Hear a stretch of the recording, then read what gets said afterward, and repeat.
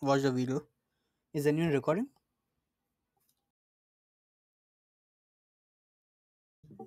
I am recording. Yeah. Okay, let's start the session then. So market breadth basically shows the strength in a market rally or weakness or lack of strength in market rally.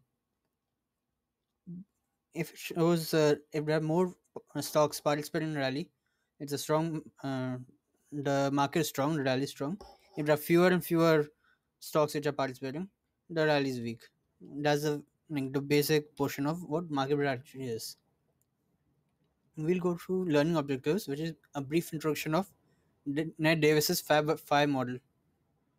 It shows the role of market breadth in environment models like Ned Davis's. We'll also go through at least introduction of internal and external indicators so that you know what actually is market breadth. Market breadth is internal indicator. We'll go through that. And the main course, what market breadth is, and applications of market breadth. When it comes to application, you need a lot of creativity to make your own bread.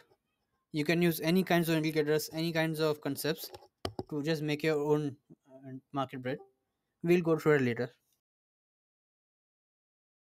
Yeah. Just give me a sec.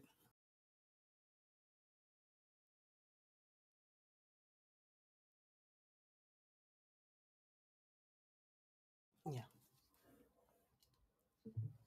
So Ned Davis's Fab Five model actually has four different things. The price action, that's skip, which is into two. He multiplies the weightage of price into two because at the end of the day, everyone knows that price is what matters. RSI doesn't matter too much, and PE doesn't matter too much because you're trading price. You're buying the stock using price, not RSI. And sentiment, the emotions on the market, psychology, monetary, that is what the RBI or the Fed is doing, and combination. Mostly we'll ignore like more or less all of them because what we are interested in is market breadth. I'll go through all of them. So golden cross we know is a moving average crossover of 50 and 200 or 50 and 100.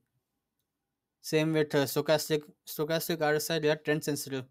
I had compared the trend sensitive and trend following in my previous mentorship the session which I had. So the basic thing is trend following. It shows where the trend is going, and trend sensitive is used for mean reversion.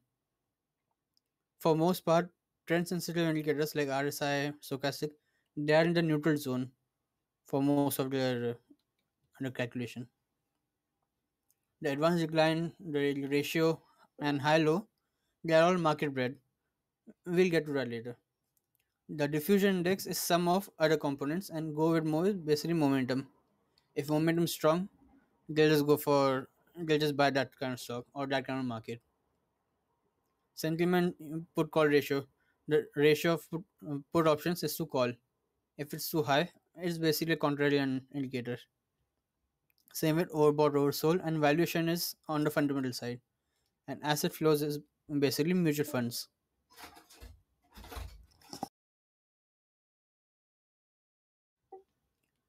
The monitor is kind of interesting because it has interest rates, and depending on what the Fed or RBI think, they'll increase or decrease the money flow in the economy itself, which is why it's interesting. And combo is composed of six different trusted stock models, which Ned Davis used back then. I think it was in 1987, if I want to say, but I'm not 100% sure. Yeah. Internal indicators are anything that related to price.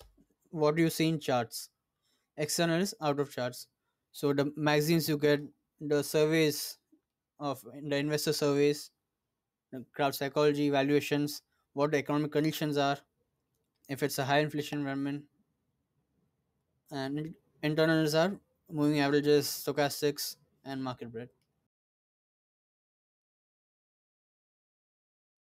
Yeah, as I said, as per Investopedia, then it refers to number of stocks participating in we usually use it for broad index, so something like Nifty 500 or Nifty 50. We try not to use it.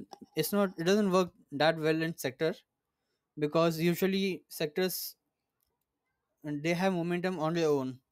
If a sector is outperforming, majority of the sector will outperform. Majority of stocks of the sector will outperform the market, compared to if you'll use the Nifty 500, for example, you'll have a better results. And yeah, the case in point, of course, is COVID rally.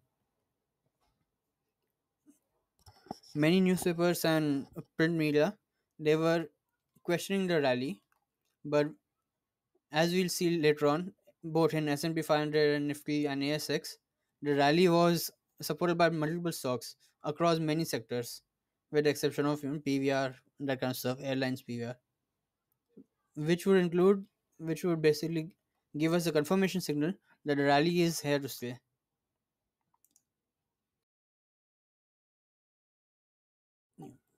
We'll get to the applications of market breadth. In this example, I'm taking all the stocks of S&P 500 and I'm checking how many of them are above the 20-day moving average, the simple moving average. So using the same concepts that we use in different RSIs and other indicators. So here we see there's diversion. Prices are making higher high while the indicator is not. That's one of the red flags. You can kind of like go contrarian view over here, somewhere over here. And as you can see, towards the end of it, when the market was making a new low, and this was already at all-time low, number of stocks above the percentage of stocks rather above the 20-day moving average at this point of time is less than 1.54, 1.36%, and this went on for about well over a month. This shows extreme bearishness in short term. It also has a lot of potential to scan for really good stocks. The stocks which are above moving average, for example, in this case, zero point 0.5, those couple of stocks will outperform in the next bull run. That's basic. Like, you can also have this and the session refresh in the Lumia Men's mentorship session, where he basically goes very deep into this. This is one of the ways we can scan it. And in a similar manner, as the rally is going, we see short-term content trades around here. In a similar fashion, we can do for the medium-term thing, which is in my case 50-day moving average. And you'll see there's a similar performance here, where you see just 1.7% of stocks were above moving average. So you can scan for them. You can find those 1% stocks which are bullish in such a bearish market, in when the market is 30% down, and the next bull run would be dead run. In this case, most of it is Nasdaq based stocks, so there are tech stocks mostly. And even here, although you'll get more signals over here for contrarian trades, you'll get more reliable signals over here depending on your sensitivity. So if you use 50-day moving average, you'll get fewer signals compared to this, but you'll get more reliable signals. And we do exact same thing with 200-day moving average.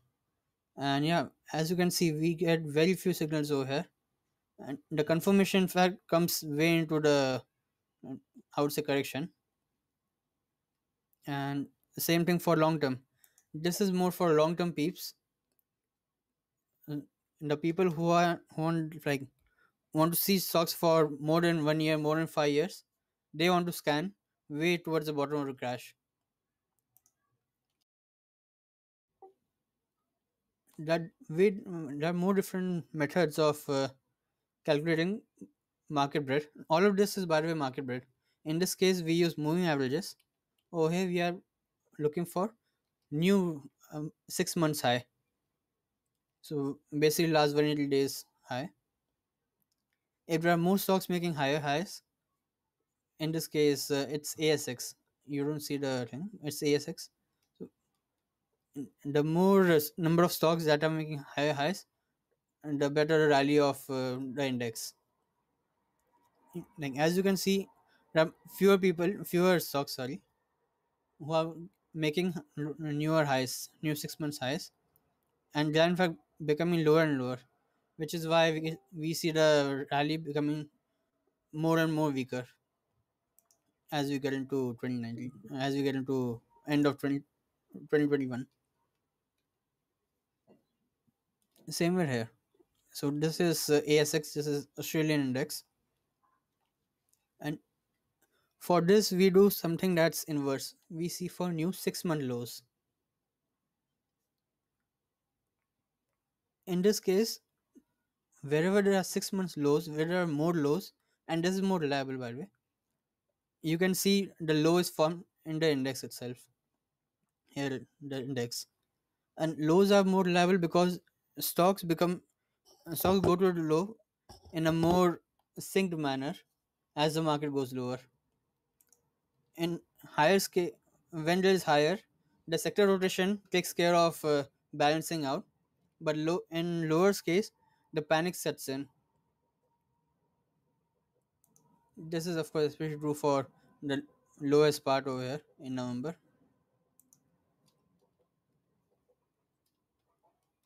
In a similar fashion, we can see ASX advanced decline. In this case, I made like some error.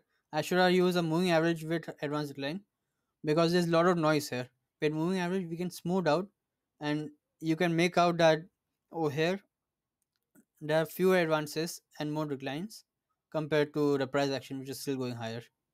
And again, see, and this is increasing, and there are fewer declines and there are more advances, almost 800, almost 500, which kind of has another potential for contrarian trade. As I said, advanced decline line. This is much more easier to read, and I would say it says the kind of the same thing, that there is contrarian. The weakness is still there in the market. There might be a short-term trade for contrarian option trade, but for the market, there's still weakness. So we might see the ASX index still making lower highs and lower lows. I had mentioned about the market panic. This is perhaps the most reliable market breadth indicator when it comes to identifying lows. So in this case, you see wherever the highs and highs, there's lows in the short term and intermediate term. In the long term, of course, we see that many lows. The volume basically jumps, and all market participants panic towards the end. And right here, people start accumulating in the big guys. But in the intermediate term, when the bull market is still there, you can see that at every high point, there's a low point here. Again, this becomes a really good contrarian trade.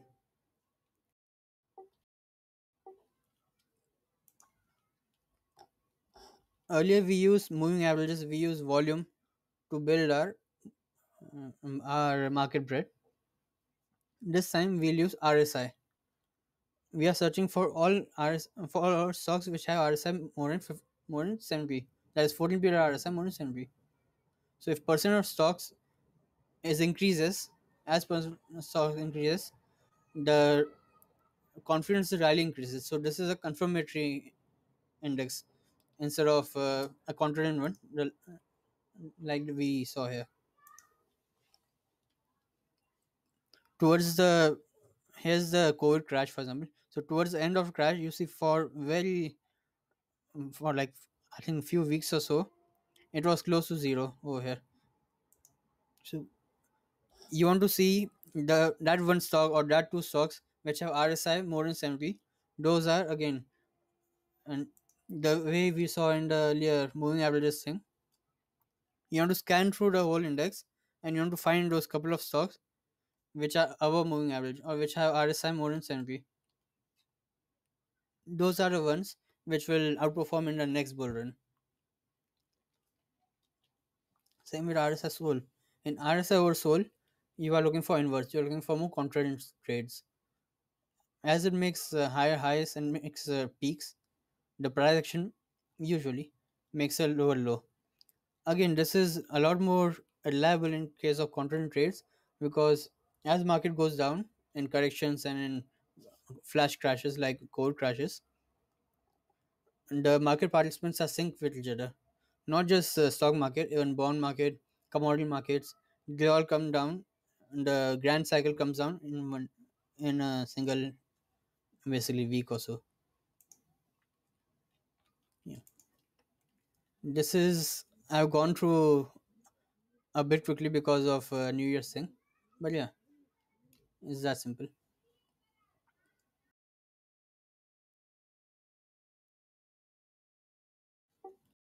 Do you guys have any questions? Yeah, quick question about RSI overbought. So when it is overbought, doesn't it mean that I mean, it's too heavy and we should not invest on it, or should we invest at that point of time when RSI is over 70 and is considered overbought? Yeah, RSI. It's a very contentious kind of concept because earlier in 2002 there was a study on RSI where in the dot com boom and bubble, the researchers basically backtested whenever there was RSI 70 they would buy and RSI 30 or less they'll sell, and they had a profitable backtest. But the point is it depends on how you use it, and as I said RSI 70 or any kind of market breadth which so let's say even volumes advanced declines and new highs, let's say new 6 months highs, it's not as reliable as market bottoms. Market bottoms are easier to, like, not just the flash crash, even the intermediate and short term corrections, they are easier to identify because of the mild panic and how the market goes in sync when it's coming down compared to when it's going up. So, which is why overbought still does work, but depends on context. So, let's say if the bear market is still on, so you wouldn't see this. So yeah, you won't see many stocks contributing to the bull market. You'll see going at lower and lower. As you see, this starts getting lower and lower, and ASX becomes it kind of tapers off.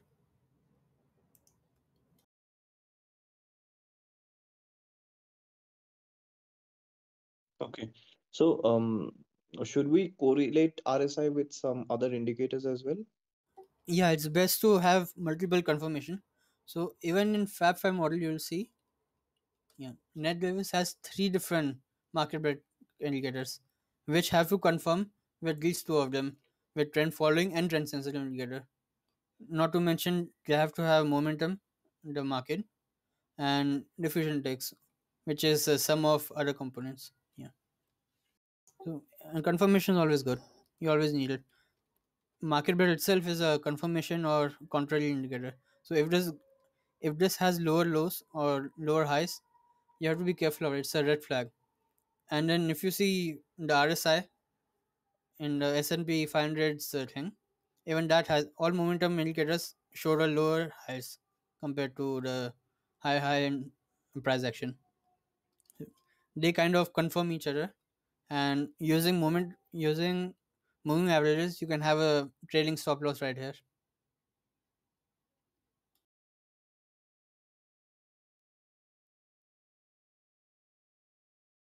Thank you.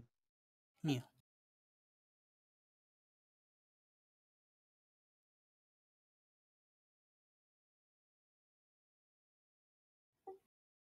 Oh yeah, and this is the performance of the Fab Five model. So what the model actually does is it gives it gives 0, 1, and -1, those three kind of outputs based on all of this. So if sentiment is really good, the sentiment might give 1 if it's bullish. So this way, when it's very bearish, that's how model is tweaked, and they have got quite good outperformance in 10 years from 2004 to 2014.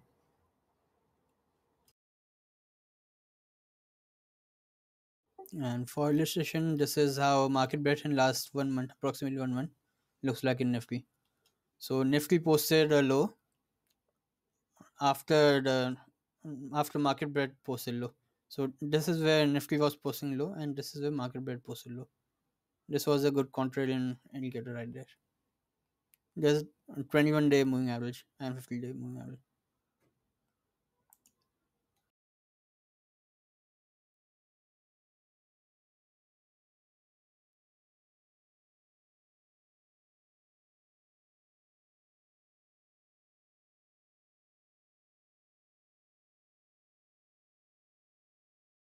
Yeah.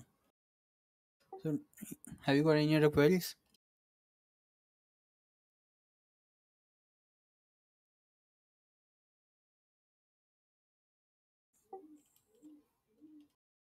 So yeah, we can. I guess we can wrap it up. And yeah, 21-minute session. I think it's good enough. It's a fairly small topic, just market breadth over here. Maybe in the next sessions we'll continue cover different things of model. But the point is, we have to make your own model, and much of this data doesn't apply as well to India because we don't have that much depth compared to the US. But we can be inspired by this model and make our own inspired model.